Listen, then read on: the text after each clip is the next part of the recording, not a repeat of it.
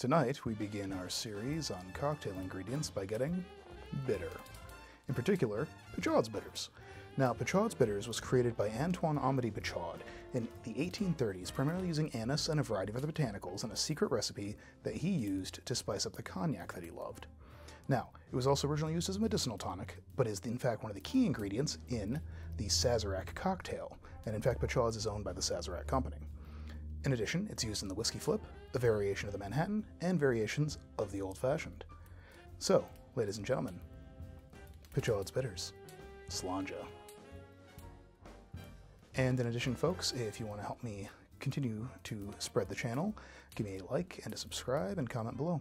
Thanks, guys. Have a great night.